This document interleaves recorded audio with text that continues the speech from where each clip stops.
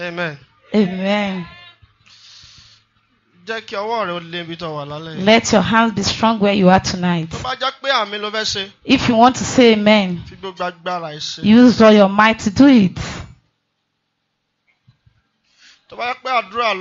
If you want to pray, use all your might to pray. Within the minute we want to spend, let where you have be mighty. I welcome you tonight. Will you be able to jam hands together for Jesus? Send to someone like around 3 p.m. Around 3 p.m. 2 p.m. I'm sent to someone here, and I want to deliver the message. Hear the word of God from my mouth. Every inherited power that is reaping your reward tonight, the power will catch fire.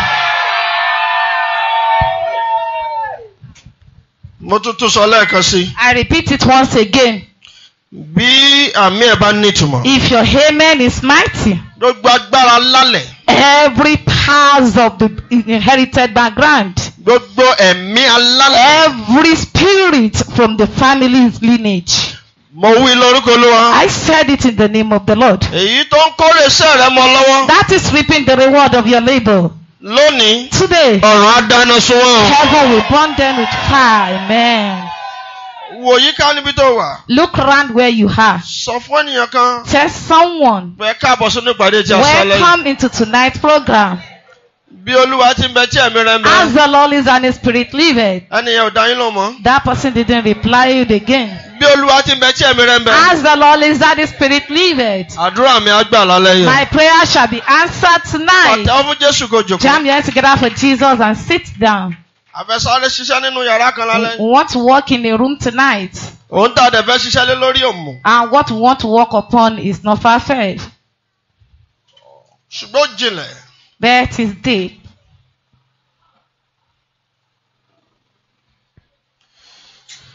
We want to examine the Bible to pray a prayer tonight. My ministry for this week is not long. Ministration for this week is not long. But I'm given some mystery. Fifi Agbara Gba. Using power to collect. Taken by force. Taken by force. Taken by force. Fifi Agbara Gba. Taken by force. Fifi Agbara Gba.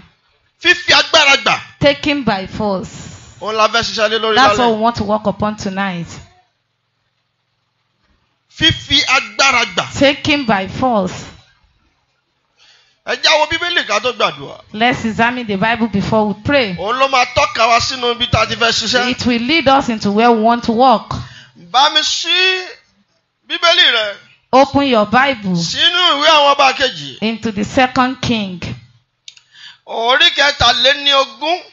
verse 23.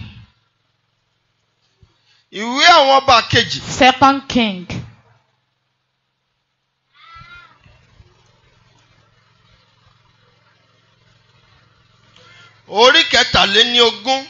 Chapter 23. We are going to read verse 31. Ẹni ọdún mẹ́tàlélógún ni Jehoṣafati nígbà tí ó bẹ̀rẹ̀ sí ní jọba. Ẹ gbọ́ mi. Ẹni ọdún tó o bá gbọ́ Bíbélì dáadáa o lè mọ̀mọ̀ bó ti gbàdúrà lálẹ́. If you don't listen to these verses, you don't know how to pray tonight. Wákàtí ìtúsílẹ̀ la wà. We are in the deliverance hour. Ẹni ọdún méjì lé ní kíni. Mẹ́tàlélógún. 23. Ni Jehoṣafati nígbà tí ó bẹ̀rẹ̀ sí jọba. Jehoaṣi, not Jehoṣafati. Jehoaṣi. Ó sì jọba lé oṣù mẹ́ta ní Jerusalem. Ẹgbẹ́ fún oṣù mẹ́ta péré ló fi jọba Jerusalem. Orúkọ ìyá rẹ̀ ni Amutali. Ọmọbìnrin Jeremiah ti Libna. Ti Libna. Ó sì ṣe èyí tí ó burú lé ojú Olúwa. Ẹgbẹ́ Gbogbo wa tó wù kò dáa níwájú Olúwa o. All what he did is not good before the Lord. Gẹ́gẹ́ bí gbogbo èyí tí àwọn bàbá rẹ̀ ti ṣe. Fáráò Nékò sì fi sínú ìdè. Fáráò Nékò sì fi sínú ìdè ní Ríblà.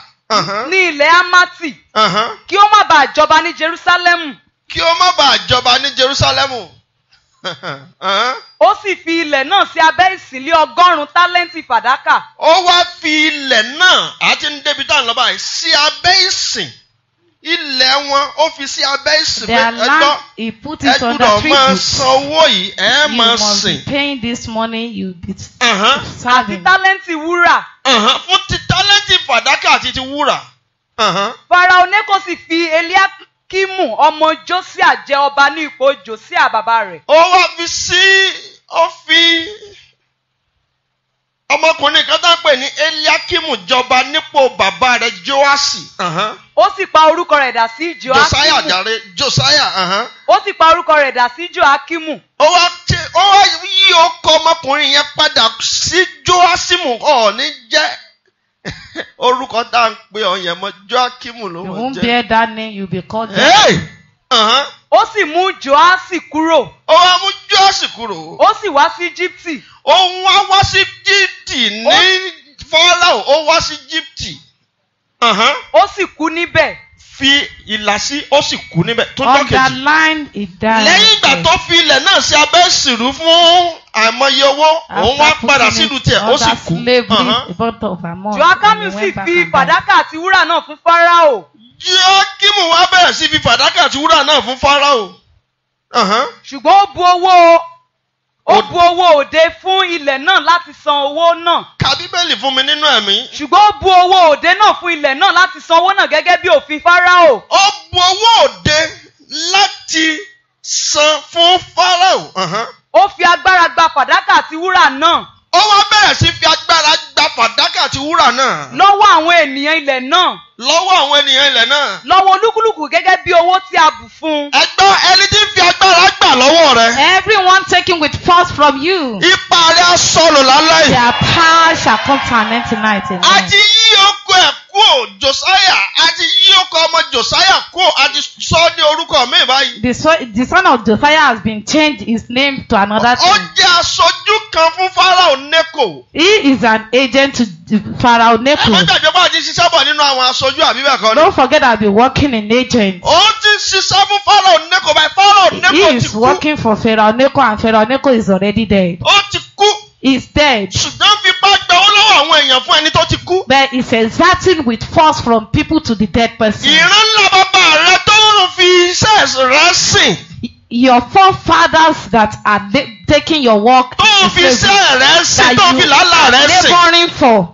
Aṣọ agbára nù lórí ayé ẹ lọ́la yìí. You lose power over your life tonight. Ó bẹ̀rẹ̀ sí fi agbára gbà á. They began to exert with force. Ẹ fi agbára gbà á. They exert with force. Lọ́wọ́ wọn. From them. Ẹgbẹ́ ohun tó ń ṣe yìí ò ṣe dáadáa o. What they are doing is not right. Kátán kálẹ̀ lọ gbàdúrà. Láti fi fún Fáráò Nékò.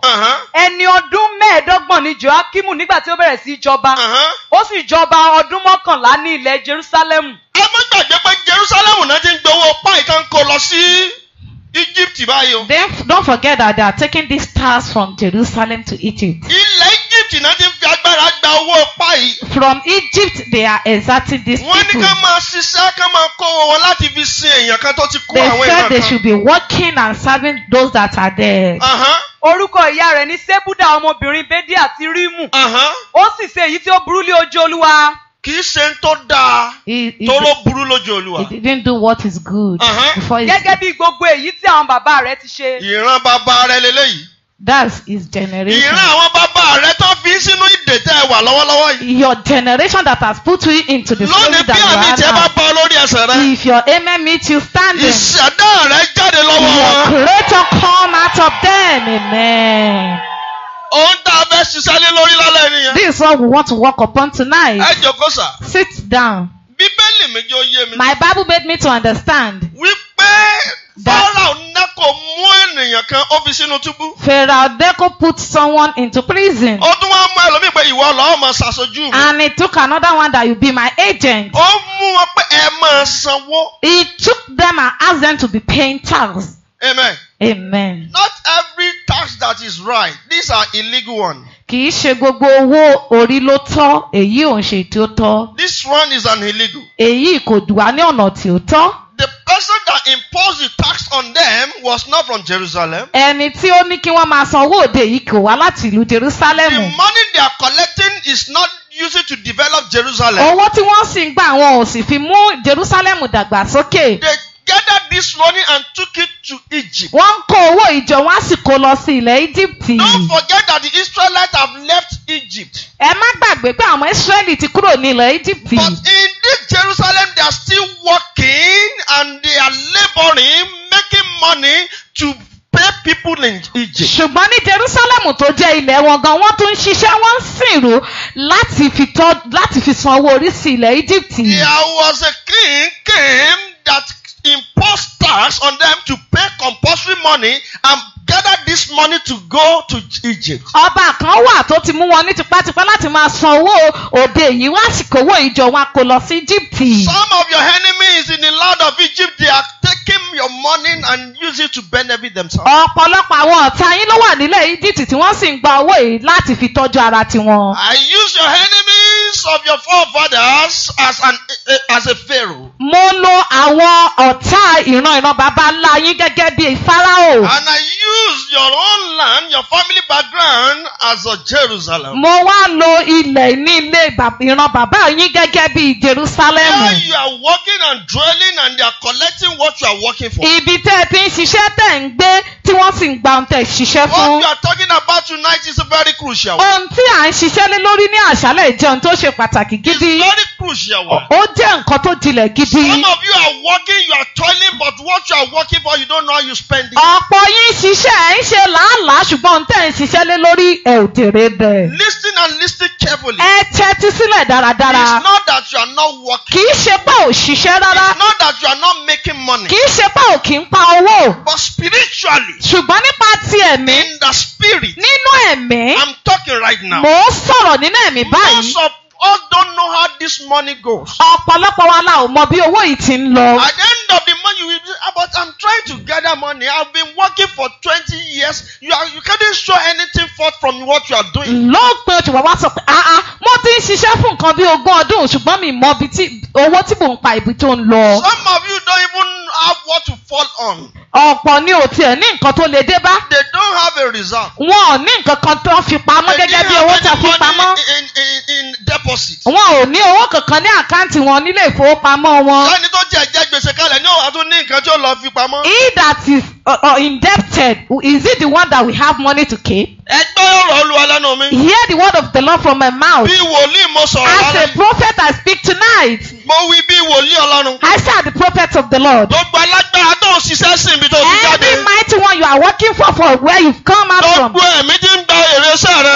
Every spirit to reap the reward of your labor. Agbára bọ́ lọ́wọ́ wọn. The power is withdrawn from them, amen. Àmì rẹ̀ ò dá mọ́ lágbára bọ́ lọ́wọ́ wọn. They know the power is withdrawn from them, amen. Tí wọ́n bá ní kẹ́lò mi ò sọ ìgbà tó ti ń ṣiṣẹ́ rówó nù wa. If they say some people should be giving account of the time they have been working, getting money. Ó ti pẹ́ sà. It's long. Títí ń ṣiṣẹ́ rówó. They have been working for a long time. Látọ̀dún títí ń ṣiṣẹ́ rówó. But since the time they have been working, getting this money, kò sí nǹkan kan láti fi hàn. there is nothing to show for it.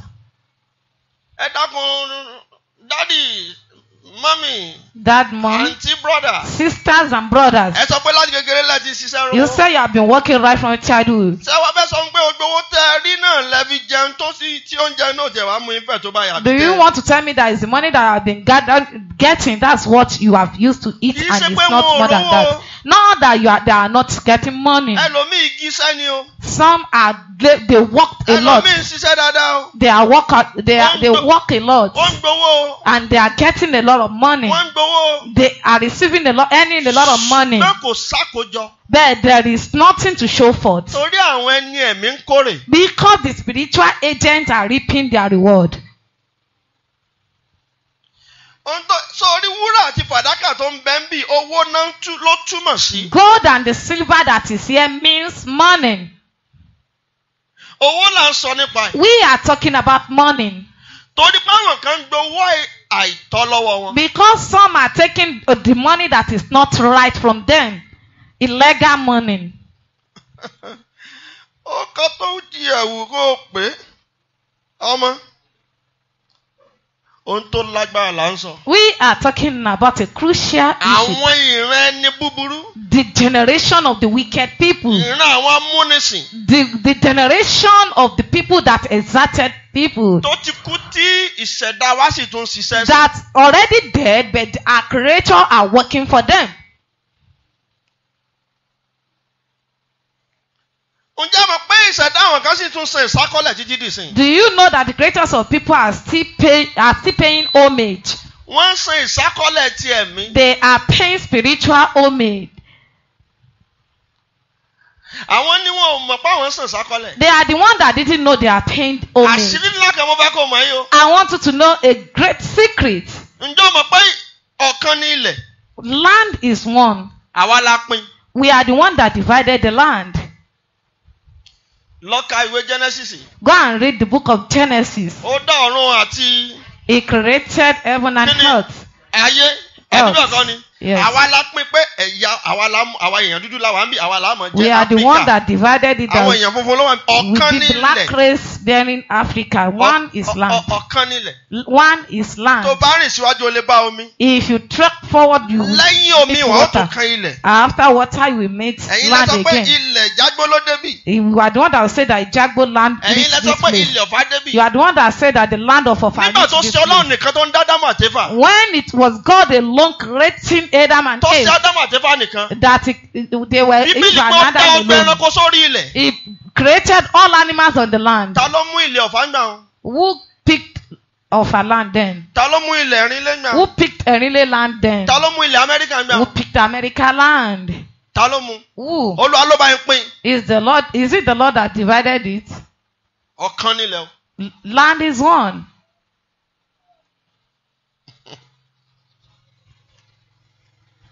Ìgbà tó yá, bẹ̀rẹ̀ sí ní pín. Later they began to divide. Bẹ̀rẹ̀ sí ní pín. They began to share them. Àwọn kan lọ báyìí. Some will go like this. Àwọn sẹ́ẹ̀tì lọ báyìí. Another set go like that. Àwọn kan lọ báyìí. Some go like that. Àwọn Noah dúró báyìí. Noah go like this. Àwọn Abrahamu kò ń bẹ̀ báyìí. Abraham started like that. Àwọn ìran Térà dúró bì kan báyìí. The generation of Terah like this. Ìgbà tó yá wọn tó ní kí Joshua máa pínlẹ̀ fún gbogbo àwọn Later they Israẹli. said Joshua to begin to share it. We are the one that share the land. Ọ̀kan nílẹ̀. Land is one.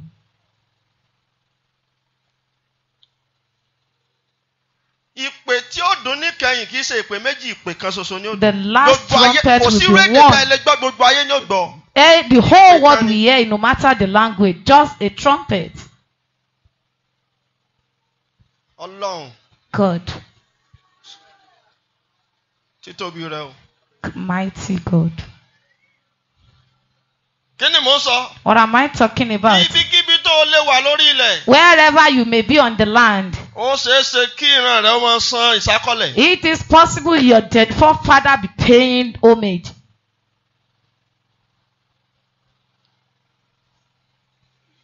Wọ́n sanwó gẹ́gẹ́ bí òfin tí wọ́n fi lélẹ̀. They paid according to the law laid down. Bíbélì wípé. Bible says. Gẹ́gẹ́ bí òfin tí Pharaoh Neko fi lélẹ̀. According to the law laid down by Pharaoh Neko. Ó fi lélẹ̀ tán pé ká máa san ìwọ máa gbà. He said be paying, let them be paying it and you be collecting it. Ó wá lọ sí ìlú rẹ̀. And he returned to his own town. Kọ́ ṣáájú pé ó ti kú.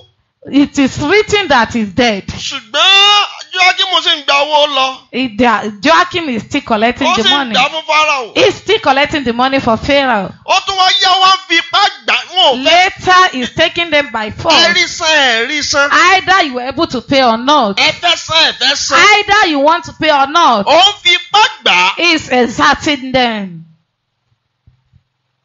Lọ́wọ́ wọn. From them. Fífi agbára gbà. Taking with force. Ọ̀pọ̀ ètò ìṣúná wa ni ọ̀tá ń fi agbára gbà lọ́wọ́ wa. A lot of our financial aspects, devil is taking it with force.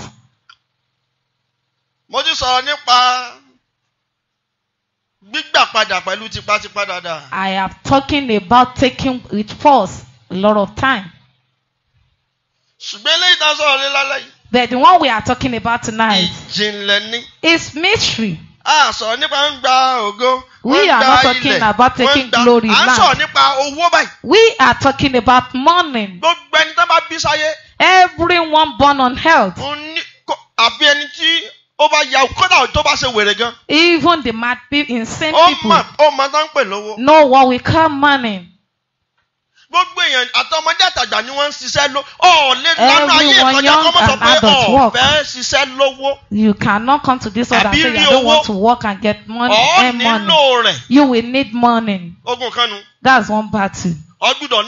You must need money. You have to work for it.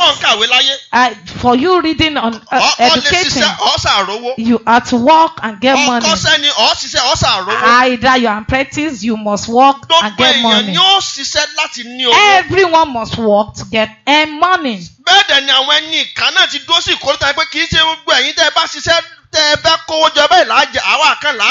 And the wicked people have stood on a point that if as you are working, we will not allow you to eat it, you are the one that will be reaping it. That's why it may be possible for anyone to escape from this world. Unless you don't want to have anything doing with money. And to survive will be difficult. There is a mad in this area. Maybe it's not the mad. You see, you say, give me money, give me money. In this environment, give me money, give me money. A woman like this, give me money. I want to talk about it because of those that used to give her money. Not because she's mad, but what is in her is an evil spirit that is abhorred.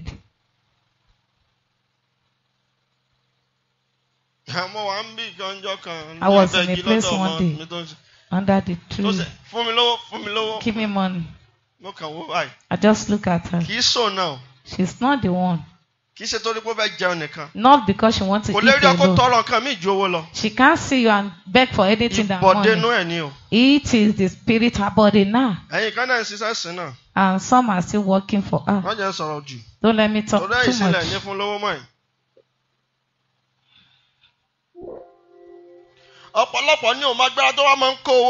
A lot of people don't know the power that is taking money from them. Monthly after working, they will earn money. They will collect good money. But something is taking it from them. The spirits of the land. The spirit of idols. The tax collector of the evil one. The giant of our fathers and mothers' house. We appear to some people in their dream.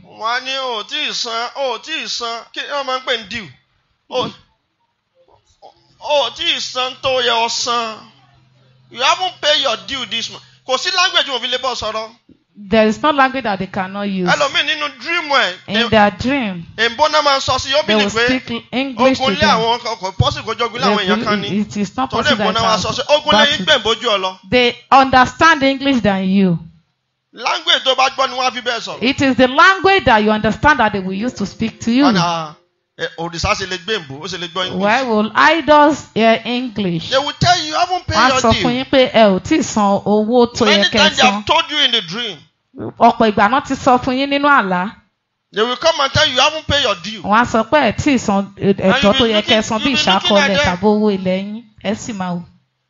Or they will come and collect the money from you. Some of you will discover that your purse is your pocket is leak in your dream is leaking. You are looking for money and you couldn't find it. Many things in the dream you discover that you lost money in the dream. Or they forcibly collect it from you. It is spiritual. And I told you last week that it's only people of the spirit that can understand things of the spirit. Look, don't underrate what I'm telling you tonight. Because there are some evil tax collectors that they are taking it from you. Nítorí àwọn agbowóde òkùnkùn kan wà tó jẹ́ pé wọ́n ń gbà lọ́wọ́ yín. And anyone that is under this issue, the issue we are discussing tonight, they always lack money. Ẹnikẹ́ni tó bá sì wà lábẹ́ ohun tá à ń sọ̀rọ̀ nípa rẹ̀ láṣálẹ́ yìí, wọn ò kí ń ní owó lọ́wọ́. It is not easy for them to gather money. Kò kí ń rọrùn fún wọn láti kówó jọ. If they put it in bank, one incident will come to lose it from them. Tọ́ bá kó sílé ìfowópamọ́, ìṣẹ̀lẹ̀ kan ṣẹlẹ̀ tí wọ́n fi lọ gbà. Get it right. Ẹ gbọ́ mi yé. They will not come in form of either putting cloth or sack on their body, or they put leaf on their body. Wọ́n ní wá níwà pé bí òrìṣà láti wọ aṣọ kan tó ti ya tàbí nǹkan àbẹ̀wé. They have every means they send to you every time you have money to collect money. Wọ́n ní àwọn ọ̀nà tó ń lò lóríṣiríṣi láti wá jíṣẹ́ fún yín láti gbowó nígbàkigbà tẹ́ bá lówó lọ́wọ́. They can send accident to you. Wọ́n lè rán ìjàmbá. They can send sickness. Wọ́n lè rán àìsàn. They will send enemies. Wọ́n lè rán ọ̀nà kan gba ọ̀nà kan nù. Just to make sure you lose that money. Láti rí wípé ẹ kàn pàdánù owó yẹn. They will never come like ẹ̀mọ́ níbí rárá. Wọ́n ti ní ọ̀nà tí wọ́n fi ń gbà á. They won't come physical and say bring money here. They have various means of collecting them. Èyí tí àwa ti máa ń pè lágbàna. Even the one that we call that you work and you don't have money. I've worked on it. Program online. Is online. Wọ́n fi agbára gba fàdákà àti wúrà lọ́wọ́ wọn. They take silver and gold with force from them. Wọ́n fi agbára gba owó lọ́wọ́ wọn. They took money with force from them. Wọ́n wá ń kó lọ sí ilẹ̀ ọ̀tá. And took it to the land of the enemy. Wọ́n ń kó lọ fún ọba àjèjì. They took it to a strange king. Àkókò wọn ti tó. Their time has come. It's up. Their time is up. Àkókò wọn ti tó.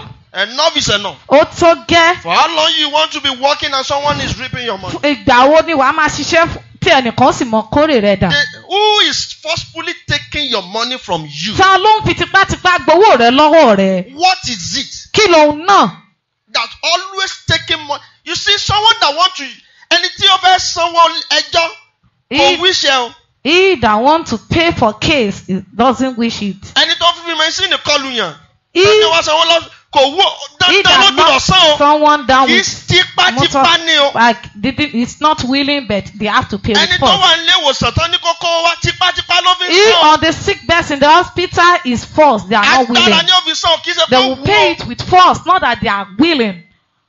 Ọ̀nà tí wọ́n ń gbà lọ́wọ́ rẹ̀ kì í ṣe pé bóyá mi ò fẹ́ fún. Tipátipá lọ́ọ́ fi lose ẹ̀. The means they collect it from them is with force. Ó dá sọ fún ọlálẹ́ nìyẹn. That's what we are telling you tonight. Ọ̀nà wo ni tipátipá ń gbà náà fi ń fi owó gbà lọ́wọ́ rẹ̀ ní tipátipá? Which way are they taking things from you with force? Tipátipá lọ́ọ́ fi kó dàálẹ̀. Forcefully you will surrender them. Ó dá sọ ọlálẹ́ nìyẹn. That's what we are talking tonight. Tipátipá náà fi ń gbà o. Forcefully they take it from you. Tipátipá. Forcefully. Ọmọ akàndédé dáràn. The child will just have case or get into trouble.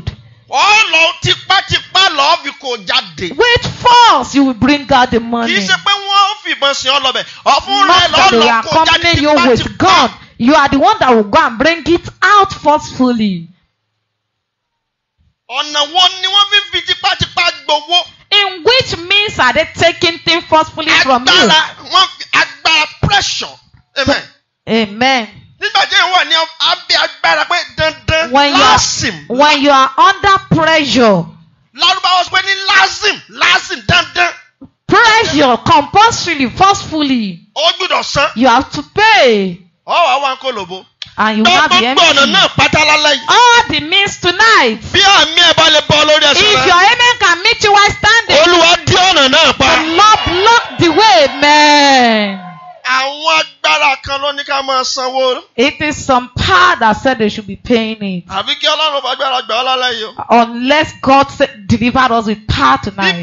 The Bible says at its end. It's remain 3 minutes we want to pray.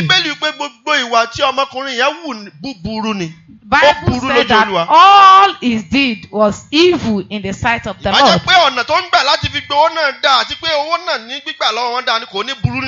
Assuming the way he's collecting the money is good, then it will not be evil in the sight of the Lord.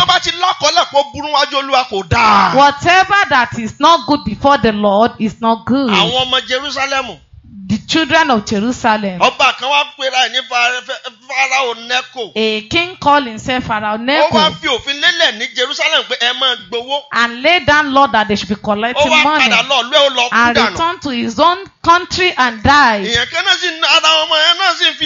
And one of them is not taking money with force, taking it to them. Or where is he taking it from? Doesn't he mention the place he's taking it to? Egypt.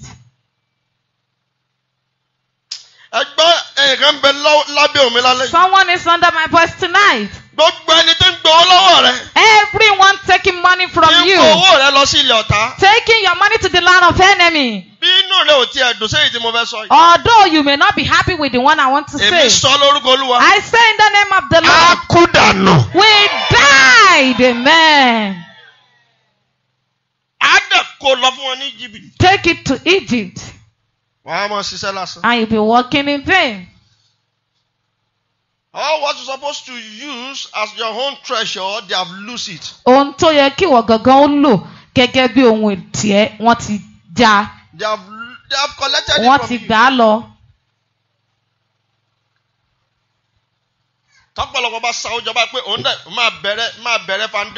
If a Lord gather money that they want to start foundation tomorrow, the spirit will come tonight and take away the money. They will come in the night.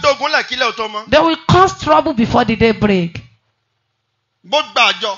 Even if they collect contribution, that's where they will spend it to. There is nothing they do on health. That's where they will spend it to. They won't say you should not work. They won't say you should not gather money. It is the money they are after. And they will take it with force. The battle shall be destroyed tonight.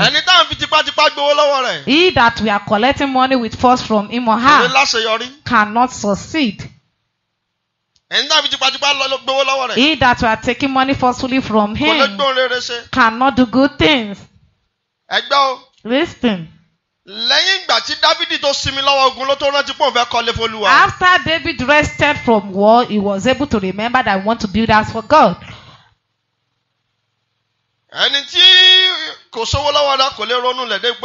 He that has no money can never think of buying land class or building house. What is taking money forcefully from you? The first way out. Unless you have someone that will, a savior that will fight for you. And the only savior that I know is Jesus. He that has laid down his life to destroy the power of the land. He that took forcefully from devil. He cannot just save you unless you firstly accept him into your life. This is the secret in Jesus. He is mighty to save, but he cannot save unless you forcefully accept him. If you firstly accept him, then he will now save you. That's why you need Jesus in your life. If you can just accept him as your Lord and Savior, he will deliver you from the land, the power of the land, because he has saved some.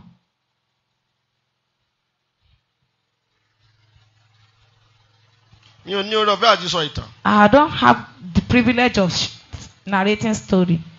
Are you here tonight? You've not given your life to Jesus. It's good you give your life to him tonight. Mo ti sọ fún wa rí. I've told us once. Nígbà tí mi ò tí ì mọ Jésù. When I've not known Jesus. Mo wà ní orílẹ̀-èdè kan. I was in a country. Mo ní káàdì kan tí credit card kan tó worth bí owó ńlá kan. I have a credit card that worth a huge amount of money. Kò sí tí mo nígbà yẹn. There is nothing I had then. Tí Sátánì ò gbà mọ́ mi lọ́wọ́. That devil didn't take from me. Money will come. It will come.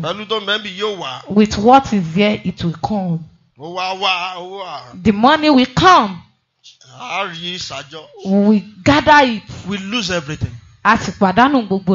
We were two. Lose everything. If not for the fact that when you see some people coming, you just send them some kind of. Take this clothes home. Take this one home.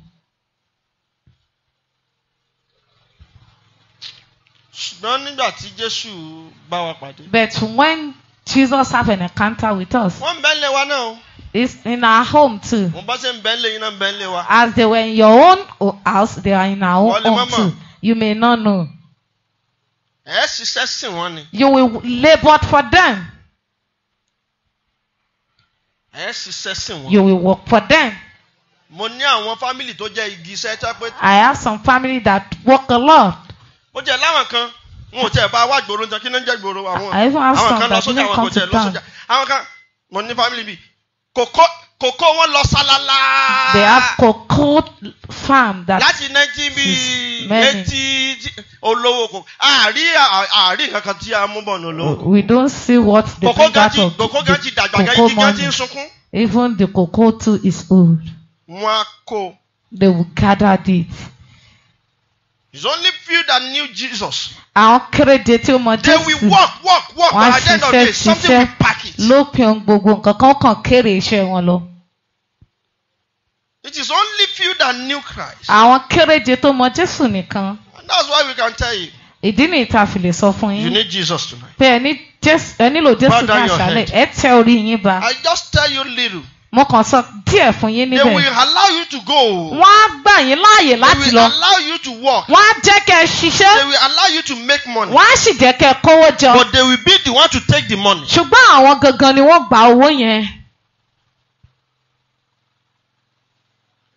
You spend your money on sickness, you spend it on cases. You spend it on accident, you spend it. What do you think it means? It's not benefit you.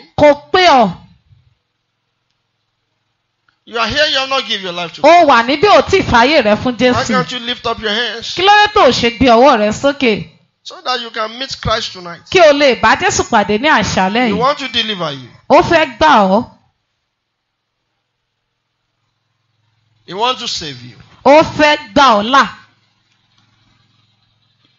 Just lift up your hands if you want to give your life to Him. You don't want every other power to take money from you again. In Him, there is a power, there is a name that is above every other name, that every other powers, other names subjected to. He's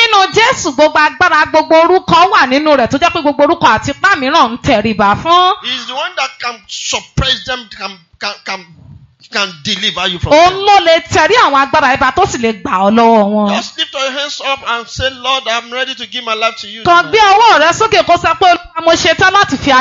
you are raise it above your head. Thank you, Jesus. Say after me.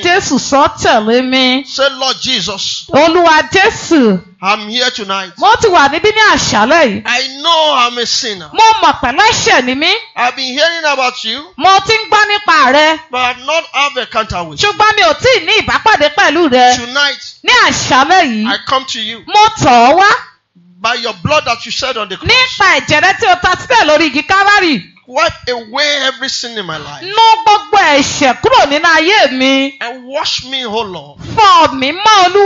break powers of sin over my life. Lord Jesus. I confess you as my Lord and Savior. Come into my life tonight. In the mighty name of Jesus. And when your trumpet sounds, let me reign with you. Thank you, Father. I pray for that hand. For that person. The Lord will save you tonight. Your sin has been forgiven. You have been saved by His blood. In the name of Jesus. Thank you, Father. Let the evangelist note that and meet the person. Thank you, Father. In Jesus' mighty name we pray. God bless you. How many people are ready to deal with every power taking money from them by force tonight?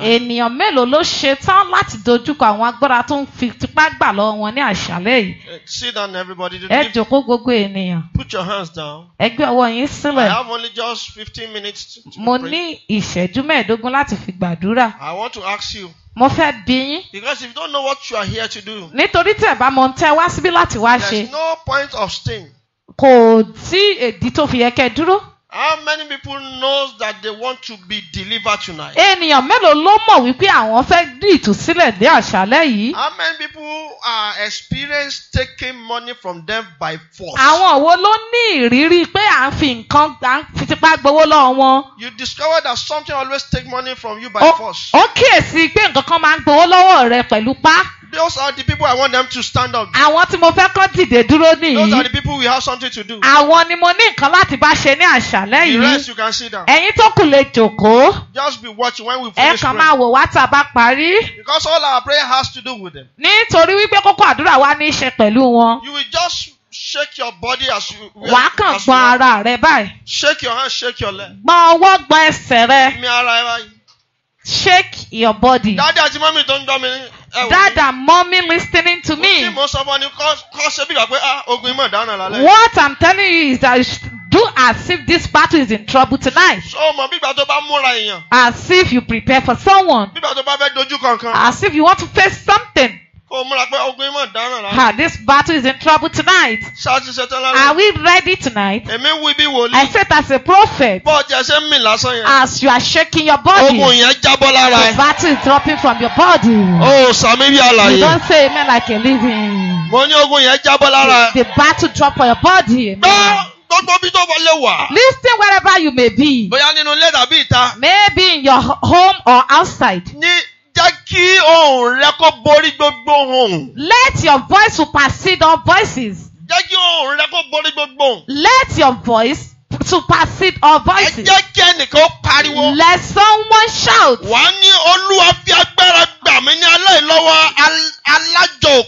Lord, deliver me tonight by power from the contributor of evil. Lord, deliver me by power.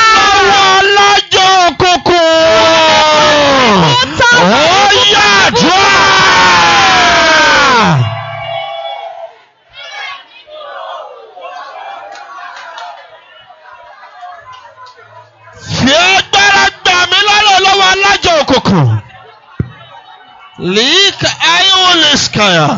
Aha. Fi agbára gbà mí ní alẹ́ lọ́wọ́ alájọ òkùnkùn. Ní orúkọ Jésù.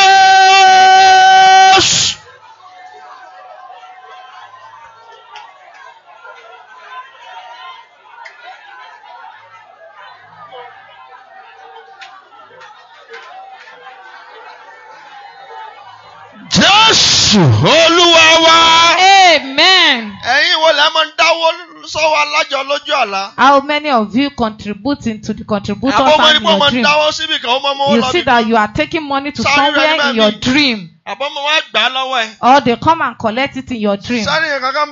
Is anyone here tonight? It's not tough. It will not be tough. Amen. Contributor has not come and meet you in the dream with bag and book. They will write it your name down. You've paid this month. My God. Let someone speak. That person speak out. I will pray that prayer.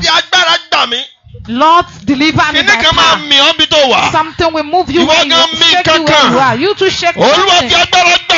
Lord, deliver me by power. From the evil collector. Deliver me by power.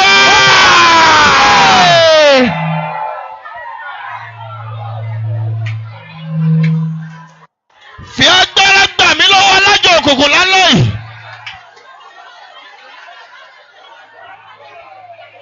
Fi agbára gbà mí lọ́wọ́ alájọ òkùnkùn lálẹ́ yìí.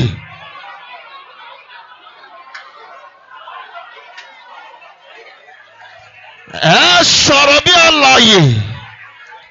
Wàlẹ̀ ayé ó ní skaya.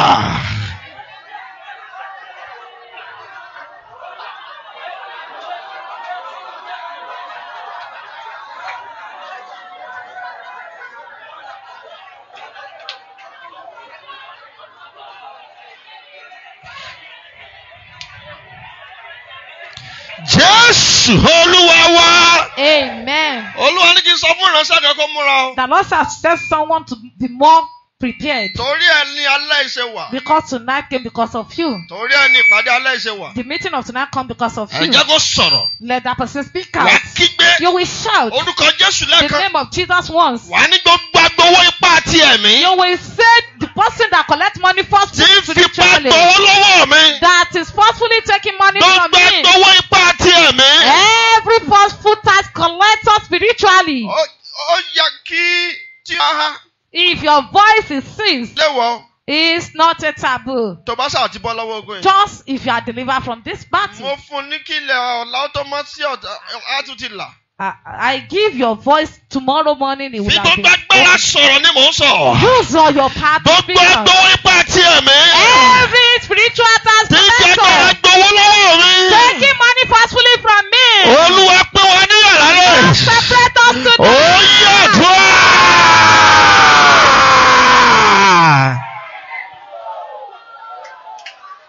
Dọ́gba gbowó ipá tí ẹ̀mí tí fi agbára gbowó lọ́wọ́ mi.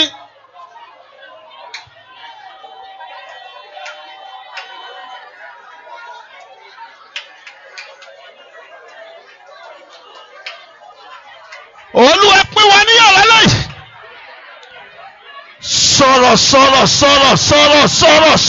Sọ̀rọ̀. Àyà yóò lè skáyọ̀ lè dàgbà. Aha! Oh yes!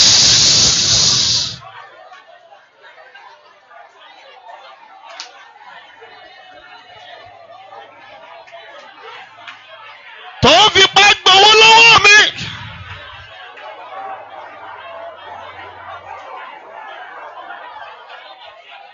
Pín wa níyà. Aha! Pín wa níyà.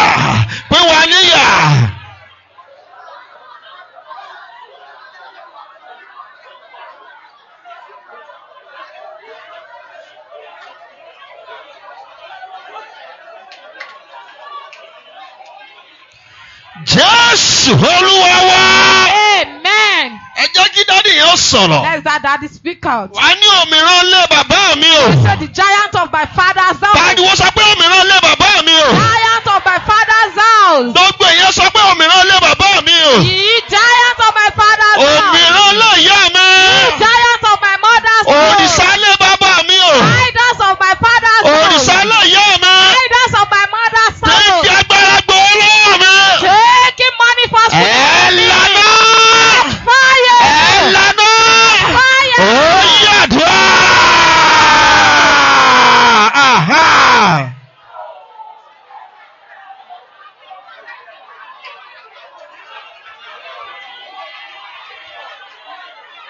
Aha. I will scare.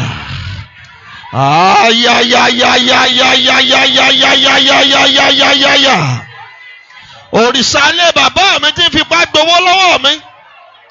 Òmíràn ilé bàbá mi tí fipá gbowó lọ́wọ́ mi. Ẹ lànà lọ́lẹ̀ yìí. Ẹ lànà lọ́lẹ̀ yìí.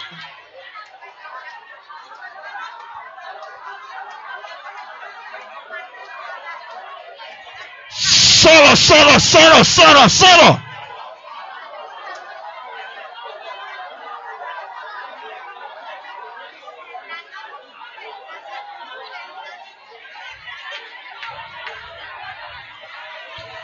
Jésù Olúwa wa.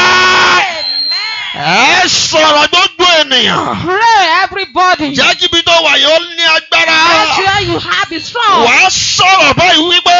Speak out like this. Ìwọ ẹ̀mí alálẹ̀.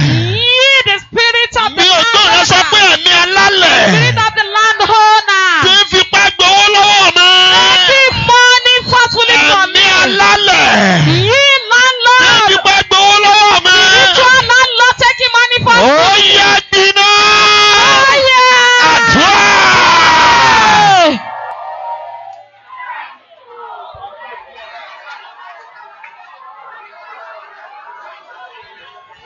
Gbogbo ẹ̀mí alálẹ̀.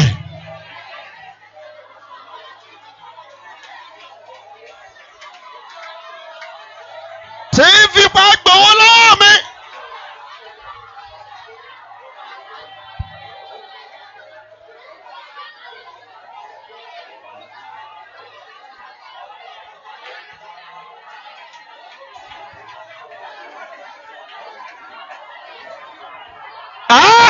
My Holy Spirit.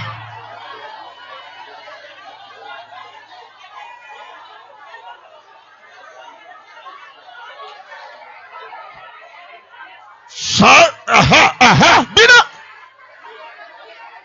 Ẹ̀mí alálẹ̀ tí fipá gbowó lọ́wọ́ mi. Ó yá gbiná lórúkọ Jésù. Jésù Olúwa wa.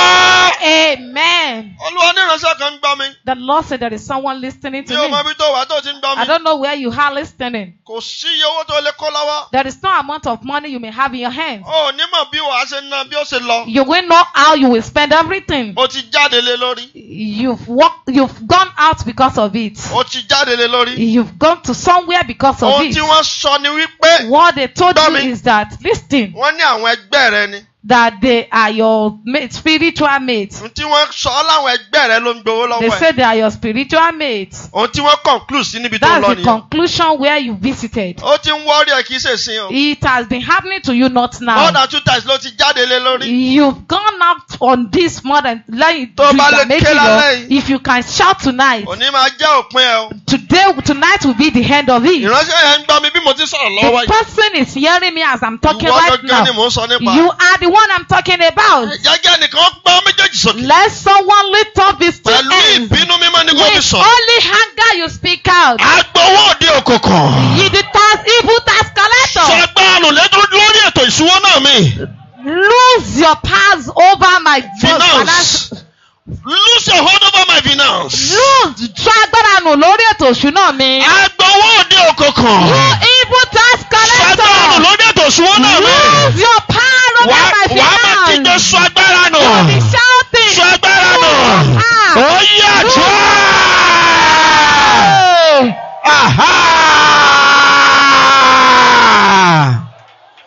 Agbowó òde òkùnkùn.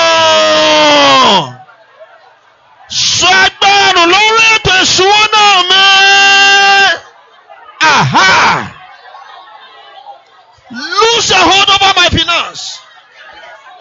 Lose your hold over my finance. Lose your hold over my finance. Libra Ioliskaya. I command you by the fires of the Holy Ghost. Sọ̀rọ̀ bí àlàyé. Agbowó òde òkùnkùn. Agbowó òde òkùnkùn. Sọ agbára nù lórí ètò ìṣúná mi.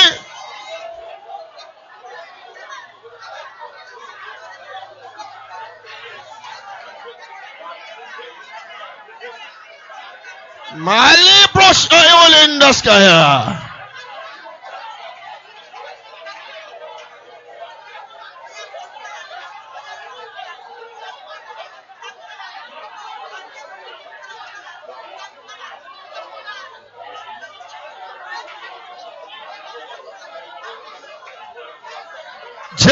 Jésù Olúwa wa. Amen.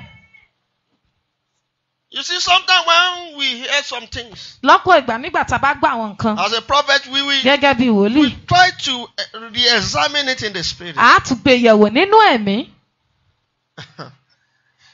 That person, you should work on it. ẹni yẹn ṣiṣẹ́ lórí ẹ̀. If you don't work on it, tó o bá ṣiṣẹ́ lórí ẹ̀. it's dangerous. ó léwu.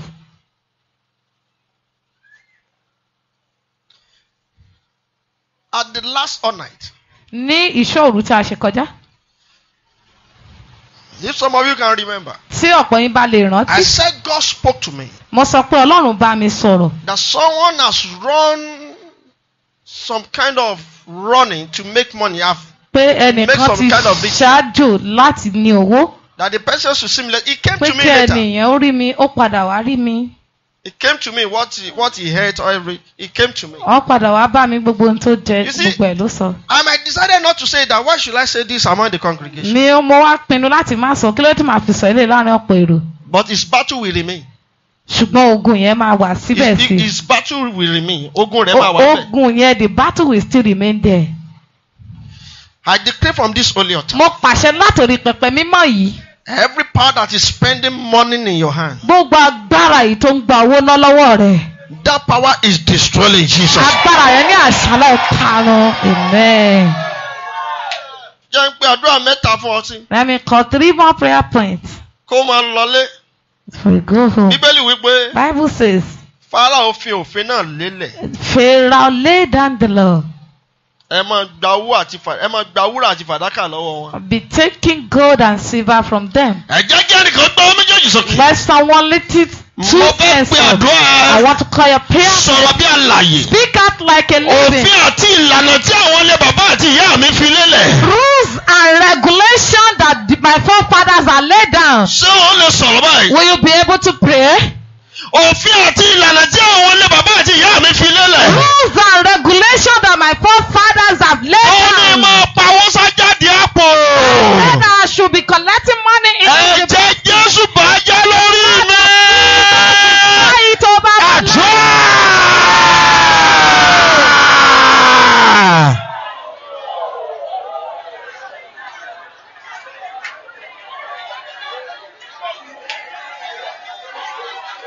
Òfin àti ìlànà tí àwọn ilé bàbá mi fi lélẹ̀. Tó ní máa pawó sájáde àpò. Ẹ̀jẹ̀ Jésù bàjẹ́ lórí mi.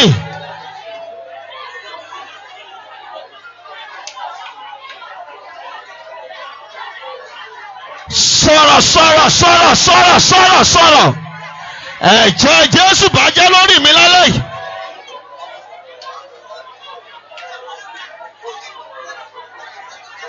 Ẹ̀jẹ̀ Jésù bàjẹ́ lórí mi lálẹ́ yìí. Jésù Olúwa wá. Amen. Wà á pọ̀ orúkọ Jésù lẹ́ẹ̀kan bí tó wà. The sad name of Jesus once again. Olúwa ní òbí rẹ̀ lánàá dànù mọ́ látàlẹ́ yìí lọ. Lord, I must not spend in vain. Ní òbí rẹ̀ náà dànù mọ́. I must not spend in vain. Ní òbí rẹ̀ náà dànù mọ́. I must not spend in vain. Ó yàdúrà.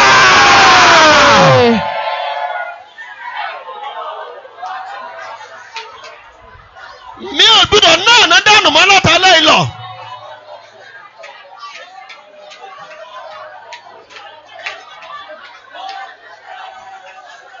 Mi ò gbọ́dọ̀ náà dànù mọ́. Olúwa má jẹ́ náà dànù mọ́.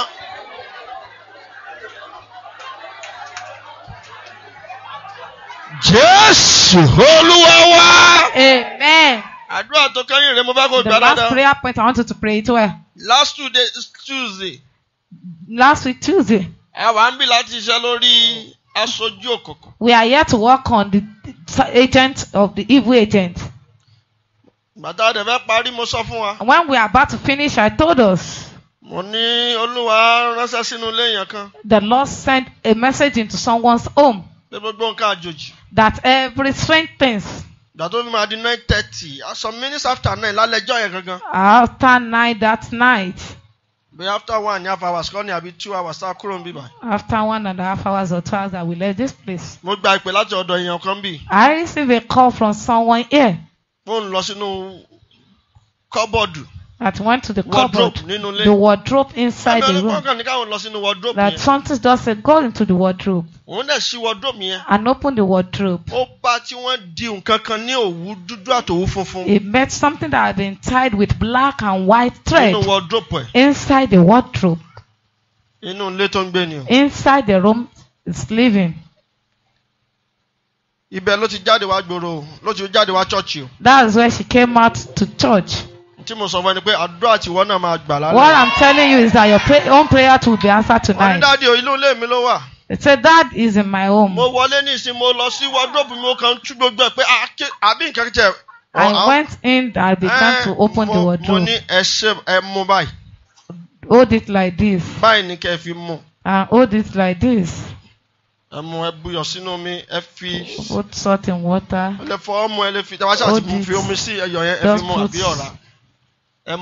with water or with nylon and bring it to us. I say in the name of the Lord. The evil agent that they said that should be reaping the work of your labor. Death, we killed him tonight. Amen. The last prayer point, I don't know the owner. If it is for you, Lord, take all my money back for me. Collect all my money back for me. All my money. All the money that has been taken. Leave they can return. Call the name of Jesus. Lord, collect.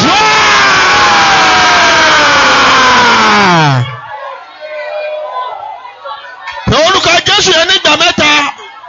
Orúkọ Jésù. Orúkọ Jésù.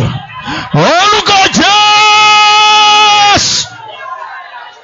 Olúwa gba gbogbo owó mi padà fún mi. Alika ayolo ninda mahinda fa. Wa holy skayalinda mahinda fa hilida. Gba gbogbo owó mi padà fún mi.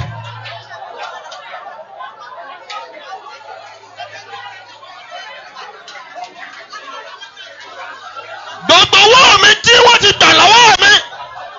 Tálákà òkòkò ti gbà. Òkòkò ti gbà tí àwọn ẹ̀mí ọlọ́lọ́lẹ̀ bàbá àti ìyá ti gbà lọ́wọ́ mi. Olúwa gbà padà fún mi. I refuse to give it to them. Mi ò yọ̀ǹda rẹ̀ fún wọn. Ẹ̀mí mímọ́ gbà padà fún mi.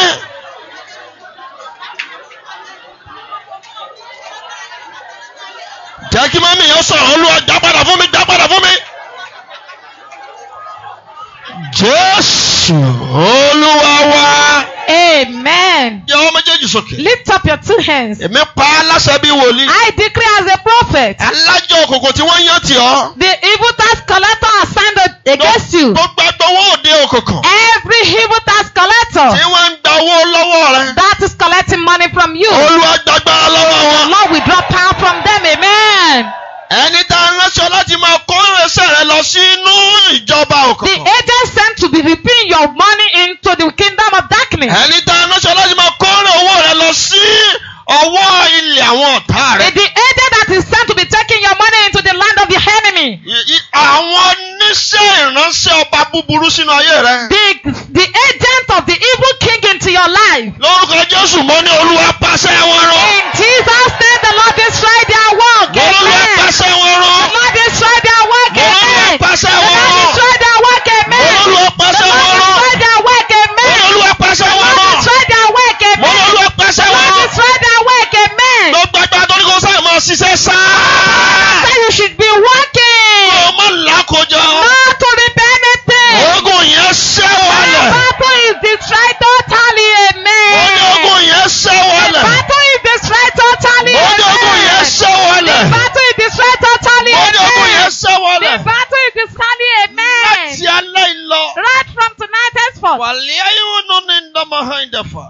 Mo pa á láṣẹ bí wòlíì. I decree as a prophet. O tún ṣiṣẹ́ fẹ́ lòmíì jẹ́ mọ́. You will not work for another person to eat again. Mo lóò tún ṣiṣẹ́ fún ìkà jẹ́ mọ́. You will work for another person to eat again. Amen. Owó rẹ kó bẹ̀rẹ̀ sí ní mọ́ ọ lọ́wọ́. Your money begin to profit you. Amen. Kó bẹ̀rẹ̀ sí ní ṣe ohun rere. Begin to succeed. Amen. Òye àwọn mi. Some people don't understand. Oh, what is he saying now? Kí ló ń sọ gan? I make money anytime I make money. Mo ń powó nígbàkigbà tí mo bá ti ń pa owó. It's not money that you are making. Ṣùgbọ́n owó tó ń pa yìí. Money is a stranger. Owó jẹ́ àlejò. What do you do with it? Kí ló fi ṣe? That is the important thing. Ohun tó ṣe pàtàkì ń bẹ ni. If you are earning 10 million naira per month. Tó o bá ń gba mílíọ̀nù 10 lóṣù. And you couldn't do anything with it. Tó o sì lè fi ṣe nǹkan kan. You lose. O pàdánù. O sọ́ọ̀tì gan. You lose. Èmi wí lórúkọ Olúwa. I say in the name of the Lord. Gbọ́. Listen. Gbogbo tó lọ́ọ̀ ní fowó sun rere láyé. All one said you will not use money to do good in life. Ọ̀run sọ́dọ̀kú láyé. The Lord thought. Amen. Ó lọ mọ gbóhùn rere ṣe. Go and prosper. Ó ti rí bẹ́ẹ̀. It is so. Ogun yẹn sẹ́ láyé mi àti ẹ. The battle is destroy your life and my life. Amen. Mo lọ sẹ́ lórí àgbélébú. It is destroyed on the cross. Amen. Ẹ̀jẹ̀ Jésù bà ogun náà jẹ́. The blood of Jesus destroyed the battle. Amen. Ká di òmìnira. We are free. Amen. Láti sí lọ, ọ̀há bẹ̀rẹ̀ sí ní kálákòjọ. Right from now your way. Ó ti rí bẹ́ẹ̀. It is so. Jésù Olúwa wá. Jesus Christ our Lord. Amen. Jésù Olúwa wá. Jesus Christ our Lord. Amen. Ṣé àmì mẹ́ta tó nítumọ̀? Shout 3 amen. Amen. Amen. Pàtẹ́wọ́ fún Jésù. Jam your hands together for Jesus. Hear this. Gbọ́ eléyìí. Hear this. Mi ò mọ̀ bí wọ́n mo ti sọ fún wa. I don't know, maybe I've told us. We are at the bẹ̀rẹ̀ online program. Amen. We've started free online conference program. Call program every Monday. Ní ọjọ́ Ajé. Àyín tẹ́ ń gbọ́ wa látọ̀kọ́ tẹ̀ sí lórílẹ̀‐èdè àti bẹ̀rẹ̀. At least I have over 50 people join yesterday but none of them from Mo Nigeria. ní tó lé ní 50 ènìyàn tí wọ́n darapọ̀ ṣùgbọ́n kì í ṣe látòdílẹ̀-èdè. Ìtajà wa ṣiṣẹ́ lé lórí lánàá àti ìṣiṣẹ́ lé lórí ń bí rí. What we work upon yesterday we've never worked on it here. Àti ìgbàládùn àlè. We've not prayed over it here. So and it's a free conference call. Ó jẹ́ ti àwòrán fíìmù free ọ̀fẹ́. You just join the line. Okay, ọ̀fẹ́ kàn darapọ̀. And you connect.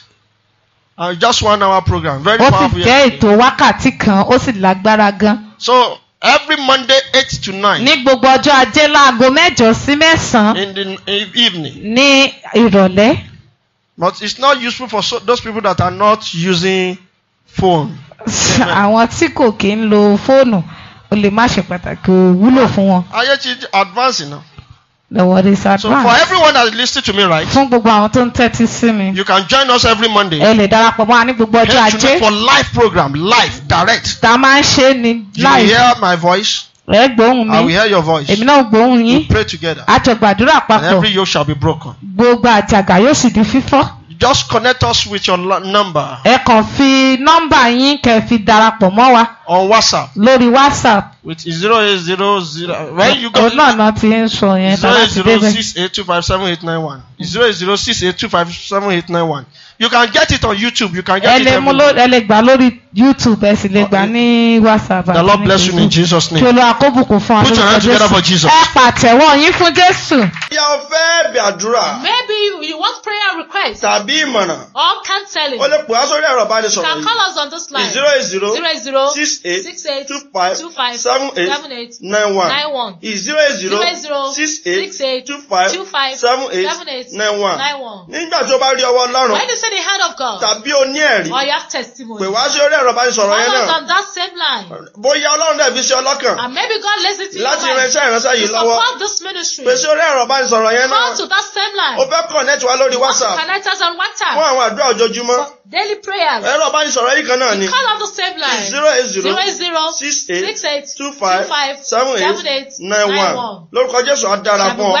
Àwọn àdúrà wa àti messages wa. Our prayers and messages. Wọ́n wà lórí YouTube. They're on YouTube. Lọ́lọ́kan òjọ̀kan. We have it in many. Ó dẹ̀ pọ̀. And it's very many. Ó dẹ̀ níṣe pẹ̀lú ayé rẹ. It has to do with your life. Kò sí tó ń là kọjá. There's nothing you are passing Tó bá ti through. lórí YouTube. If you get to YouTube, Lọ wá. go and search for it. Prophet SEGUN Adeniran bẹ̀. Prophet SEGUN Tó bá ti wá Adeniran. Prophet SEGUN Adeniran Search ni. Prophet SEGUN Adeniran. Wà á rí àwọn àdúrà wa ń bẹ̀. Still our prayers there. Wà á dẹ̀ rí ìyanu bó ti ń You gbà. will see miracle as you are receiving it. Ojoojúmọ́ là máa ń gba ẹ̀rí. We receive testimony every day. Láìpẹ́ ìyá ó gba ẹ̀rí tiwọn We náà. receive yours very soon. Ní orúkọ Jésù. In Jesus' name. Bí àdúrà yẹn ránṣẹ́ sí ẹbí ara Share rẹ̀. this prayer with your families and your relatives. Fi ránṣẹ́ sí àwọn ọ̀rẹ́ rẹ̀. Send it to your friends also. Gbogbo àwọn tó wà lórí contact What do you yẹn. have on your contact? Bóyá lórí WhatsApp ni. Maybe on your WhatsApp. Bóyá lórí Facebook On ni. your Facebook. Àbáwọn media On mi. all other social media. Orí kó fi ránṣẹ́ sí wọn. Make sure you send it to Èmi them. máa ń gbàládùá. I pray Mo sì it tún gbàládùá. and pray it Bó also. ti ń share rẹ̀ As pẹ̀lú you àwọn are èèyàn. sharing it with your Olúwa people. ó connect ẹ mọ́ The lórí Lord rẹ̀. will connect you with your Á benefactor. connect ẹ mọ́ olùrànlọ́wọ́ rẹ̀. Connect you with your helper. Á connect ẹ mọ́ aláàánú rẹ̀. Connect you with your helper. Wàá dẹ̀ lẹ́rìí tó ti And lè you rí. have the testimony you've never had before. Bẹ́ẹ̀ dẹ̀ la rí o. So shall it be. Jésù Olúwa wa. Jesus is Lord. Títí tí wàá fi pè fún Till ẹ̀rí. you come for testimony. Jésù lolúwa. Jesus is Lord. Àmín. Amen.